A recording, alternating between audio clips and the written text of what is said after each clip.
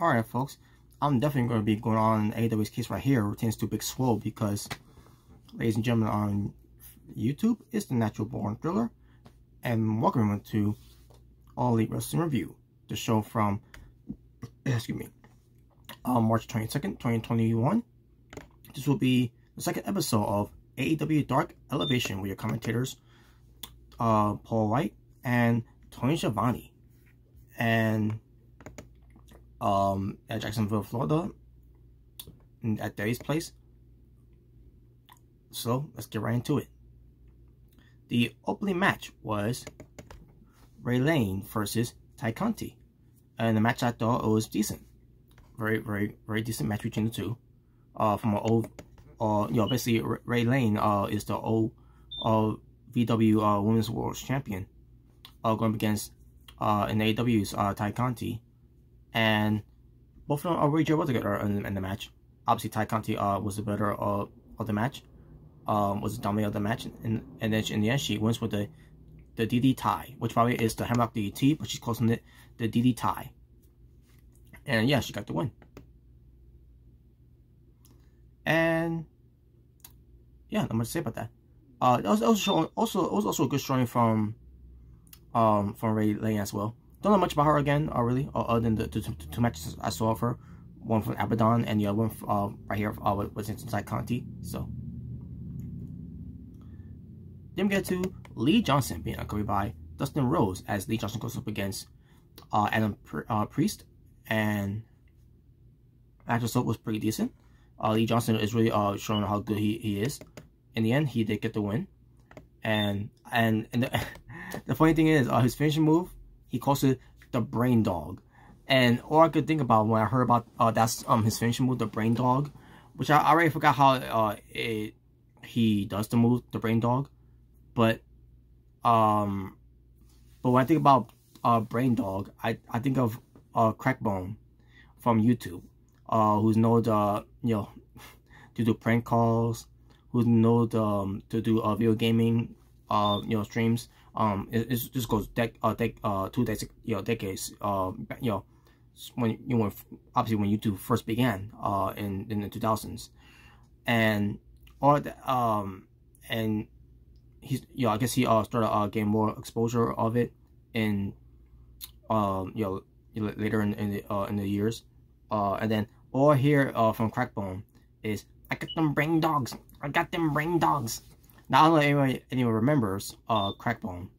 We're seeing him saying, "I got the brain dogs, I got the brain dogs," and he does other things too, where he says, you can't even read, you can't read, you can't even talk, you can't even talk. He said, I remember some other things like he says, you're just talking all this bullshit and all that. And he got on one guy's case where it's into his website and saying, I read your website and it's a pile of bullshit. Like, I know your website is just a pile of bullshit. And then other things too. Like, I'm on your roof. I'm on your roof. Fuckface asshole. That's my name. Oh man, those were the days, man. Those were the days of YouTube. Man, it was good times. But yeah, that's what it reminds me of, Brain Dog. So every time when Lee Johnson hits the Brain Dog, that's good. It's going to remind me of, I got them brain dogs.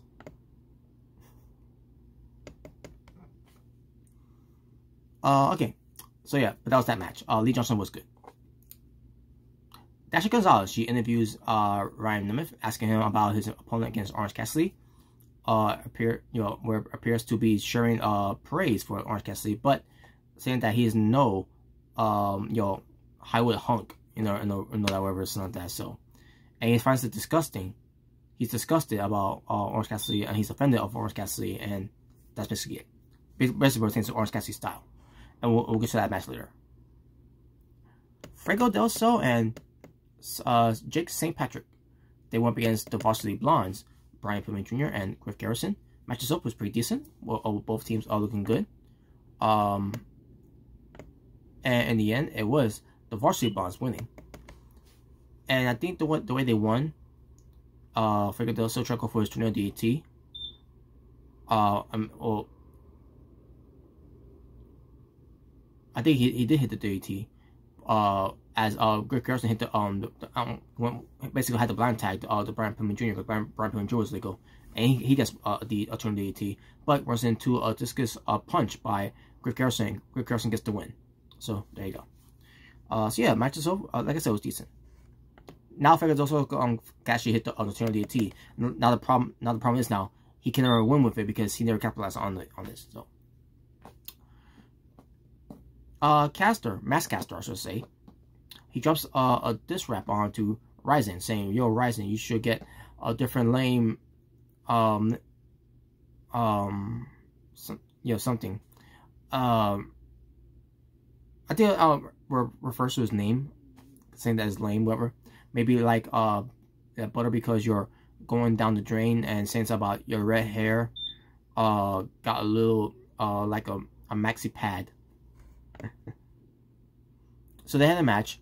Rising versus Platinum Masscaster, and Masscaster wins with the mic drop. So yeah, nothing to say about that.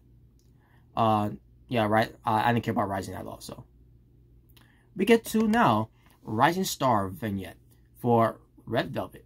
Last time they did one was with, let's see, who was it with? Was it Lee Johnson? I think it was Lee Johnson. Yeah, Lee Johnson. Now we got Red Velvet, where she discussed her pro wrestling journey.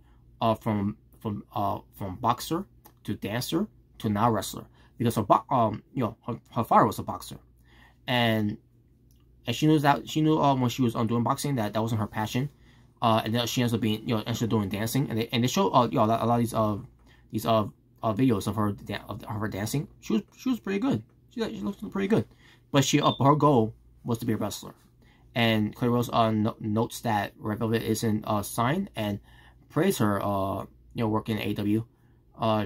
She is not a fill-in, because the whole thing with Brandy Rose, the whole thing with her being pregnant and everything, because it was supposed to be Brandy Rose and everything, and Cody, it was supposed to be Cody and Brandy Rose versus Shaquille O'Neal and Jay Cargill. But she's proven, Red Velvet, that she's not a fill-in, that she is not a substitute. She is going to matter in AEW, which she is. She does matter in AEW, and she will bring everything that she's got. And yeah, there you go. It was good. I love these vignettes that they do every week on AEW Dark Elevation. If this is how they're gonna be doing things, that's great. I love it. They keep doing more of this. Where it tends to building up up and comers in AEW that are signed. And Lee Johnson is one of them that's signed. And Red Velvet also, I should say too, as she's also signed too as well with AEW. She's here to stay. And I like that she says she's not a fill-in and a substitute, and because all there is people are saying that she's the mini Brandy Rose. No, she's not, because unlike on Brandy Rose, Red Velvet actually can wrestle. So there you go. Now let's get to this part. Leva Bates and Mandy Rankowski teaming up, even though they don't like each other, but okay. And showed here on this match too, as they go up against the team of Big Swole and Red Velvet. So they're doing their entrance, Big Swole and Red Velvet. They're having a good time, stirring it up and dancing with next to one another. They're having a good time. So I'm saying to myself, wait a minute, where's the Big Swole that talk about that she's unappreciative, underutilized?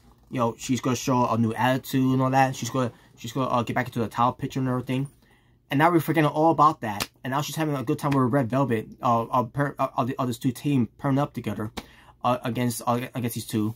I'll get to the match eventually. Once I get done with this. But like, what was the point of doing all that with Big Swole if you could just just rile off and just forget about that? Yeah. So apparently now Big Swole has forgotten about her goal in life now, moving forward. So yeah, what was the point of doing that shit with her before we got to Revolution from that Dark show? And then you have her being at Revolution. Not only the cameraman didn't show her that much, but it seems to zoom into her and all that, and then the commentators didn't even talk about Big Swole either, which seems to about her watching this match and everything, where she wants an opportunity against whoever coming out as the AEW Women's World Champion. And then they didn't end with that, and then they did something else with that.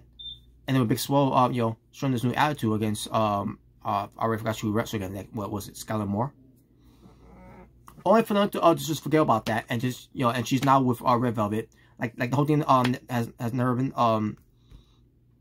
it's like they changed their minds. Like, so stupid, so stupid. But I will say this: I love the pairing of Big Swole and Red Velvet. It's a better pairing than Red Velvet and Brandy Rose.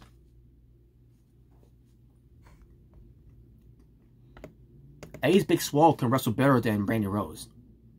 I'll say that. Big Swole ain't that great either, but since her ring abilities. But I could tolerate her more than Brandy Rose in the ring. But who's better overall is Red Velvet. So the match happens. Decent match. So Leva Bates and Mandy Rankowski was not working together as a team, which that ended up being the downfall. So Leva Bates leaves her. I don't remember how it happened though. I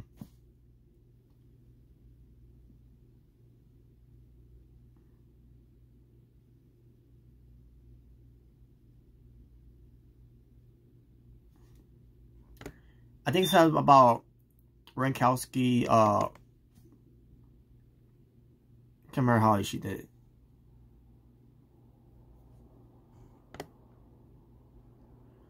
Did it involve the you know, Leva Bates book, whatever? I don't know, but either way, Leva Bates had enough. She left her high and dry, and obviously Big Swole and Red Velvet won. Red Velvet got the win by the way with the shotgun drop kick. Well, the single leg. I should say the single leg drop kick. She needs to come up with a name of that move by the way. But yeah, but Big Swole and Red Velvet wins, and they start doing the dancing celebration. All of a sudden, Jay Cargill, Vicky Guerrero, and Nyla Rose come out, and they stare down on Big Swole and Red Velvet, which they invited them to the ring, and all of a sudden, Jay Cargill, Vicky Guerrero, and Nyla Rose leave. And like, what was the point of them coming out? Just have a stare down, and then also they walk away. And Big Swole and Red Velvet went back to dancing. I did not understand that at all. I don't know if that's supposed to be something on a new program where it tends to you know, a tag team match for these two teams. And that's another thing. If Jay Cargill is part of the girls thing now, where it tends to the Vicious Vixen. Yeah, what happened to that by the way? The whole thing with the big girl said the Vicious Vixen. Is this what she had in mind too? I like what was the point of her bringing up on the whole Vicious Vixen if you're not gonna do anything with it? I thought, you know, it pertains to that whole thing. You know, it's gonna be leading to her building up a faction. I don't know what they're doing. I don't know what they're doing with that. I don't know if this is what she had in mind with Jay Cargill being part of it now. I don't know. I don't know where they're going with this.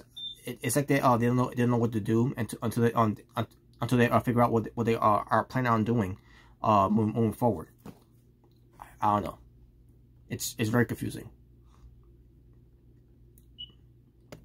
Dasha Gonzalez, she's interviewing Ethan Page, asking him about his matchup against Five, and he says that he'll add more you know, number to his winning you know, and he said that the only numbers that he cares about are wins, and that he'll care it will take care of Five, you know, once he gets that match. So we'll get to that later. But yeah, good promo there from Ethan Page either way. We get to Jorel Nelson and Royce Isaac going up against Team Taz, which is Powerhouse Hobbs and Ricky Starks, being accompanied by Hook. So match happens, and Team Taz wins. Not much to say about the match. Powerhouse Hobbs got the win, by the way. Oh, I'm sorry. It was Ricky Starks with the Rochambeau. Sorry. I was thinking about some. I think I was thinking about the other match that Will Hobbs was involved that he won. I could be wrong, but I don't remember or not. But Dane Limelight going up against Baron Black And this was a good match from the two guys. You know, these two guys are very good wrestlers, and I love the you know, the chemistry between the two. In the end, it was Dan Limelight winning with the rear naked choke, making him, you know, Baron Black tap out. So very good match. Orange Cassidy versus Ryan Nemeth. A match I thought was pretty decent. And in the end, it was Orange Cassidy winning with the mousetrap. After the match, though, Ryan Nemeth, you know, goes for his reverse neckbreaker. Chuck Taylor, excuse me, goes in for the save, but then gets taken out by JD Drake. And I say to myself, wait a minute, why is he getting involved here? So basically, you know, JD Drake is now going to be paired up with Ryan Nemeth, Cesar Bononi, and Peter Avalon now. So yeah, I don't know. I don't know if that's someone that they wanted to have as pertains to this faction that they're gonna be building up with Peter Avalon. But I don't know. But we'll see how that goes though. Ethan Page versus 5 of the Dark Order. Match itself was pretty good. From both parts of this match. Both looked good. But obviously in the end, Ethan Page wins with the Eagle's edge. After the match, he cuts a promo. He asked for a microphone from Justin Roberts, but Justin Roberts was going to hand it to him as he's you know, on the floor, and he's like, "No, you come up here and give me the mic." And that's exactly what he did. Yo, Justin Roberts got up on the stage and give him the mic, and he said he's not going to lower down to your level. I'm gonna you give me the mic. You give me the mic. You know, I loved it. I love how Ethan Page did that. You know, and he says, everyone at home is great, but calls out his future competitor. I mean his competition, I should say.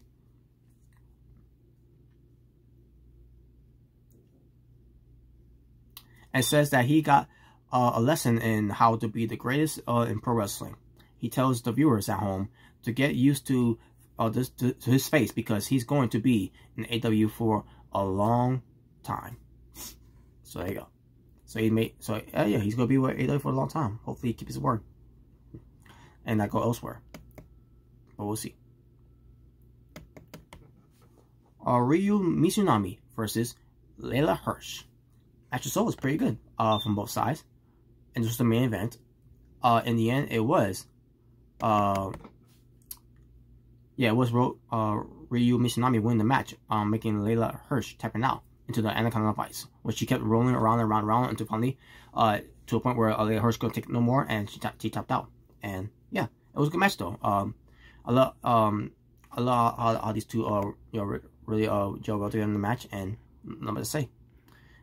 So yeah, and that was your results for AEW Dark Elevations from March 22nd, 2021 for this All Elite Wrestling review.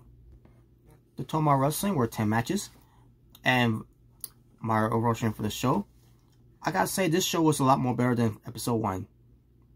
So I'm gonna give this show an 8 out of 10. And that being said, thank you all for watching. For It's Natural Born Thriller, saying peace on the streets. Take care.